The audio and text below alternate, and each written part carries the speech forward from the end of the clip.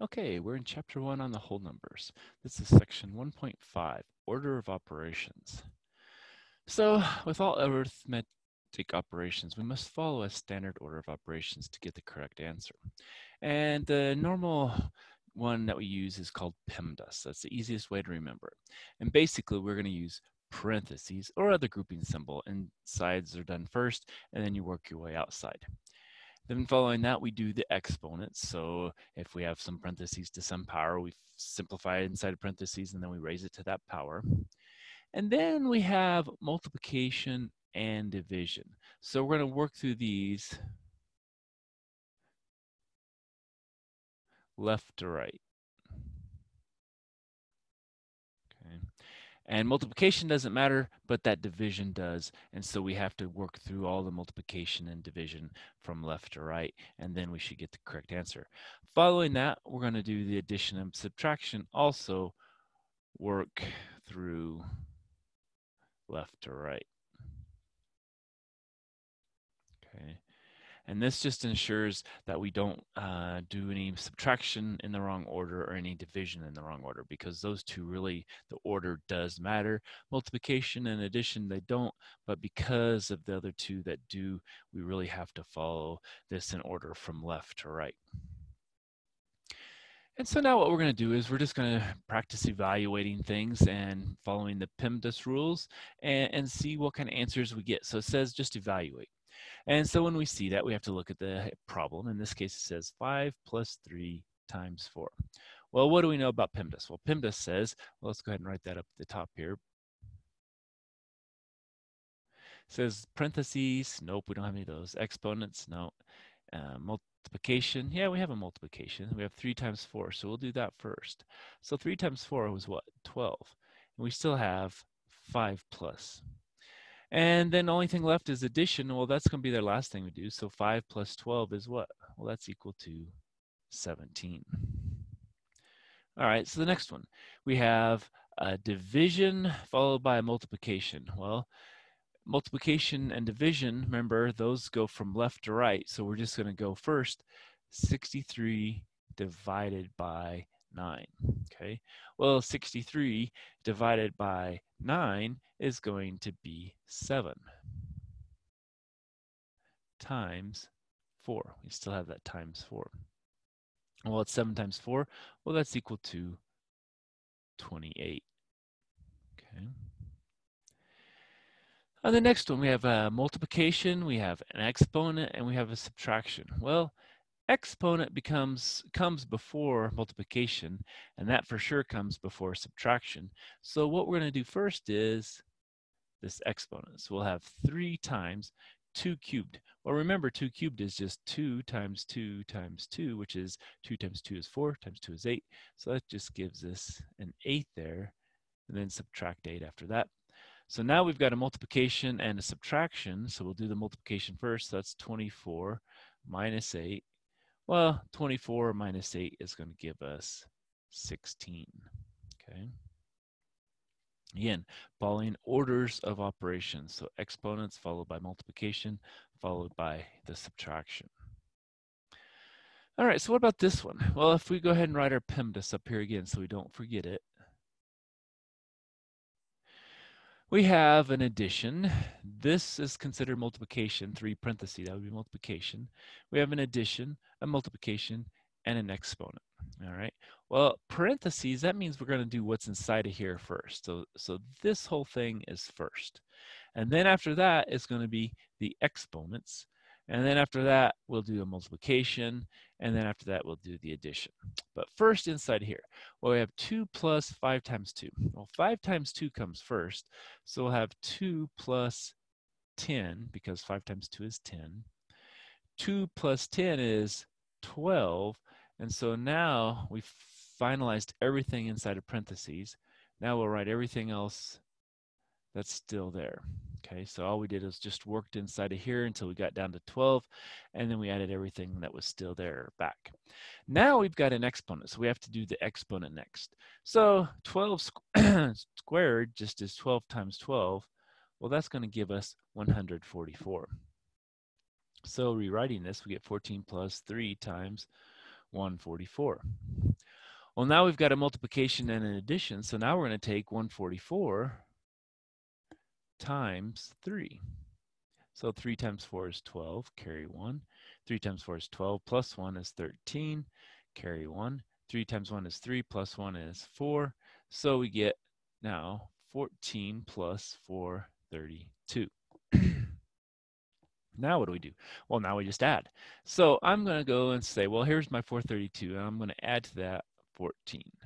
So 4 plus 2 is 6, 3 plus 1 is 4, 4 plus 0 is 4, and so I get then 446 as my final answer.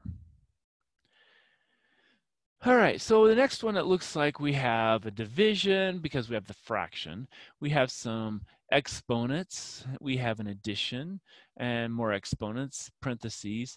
So we're going to have to kind of work through this in kind of pieces. So if we look at the numerator and denominator as two separate parts, and then we do the division at the very end, I think that's going to be the easiest way. So in the numerator, we have a 5 squared plus a 4 squared. Well, that has exponent, So let's take and do those exponents first. So 5 squared means 5 times 5, and 5 times 5 is 25. And then we still have that plus. Now we have 4 squared, which is 4 times 4, and 4 times 4 is 16. So the numerator, we've simplified, got rid of exponents, and now we just have the addition. So now let's look at the denominator. Well, the denominator, let's kind of do in two pieces here.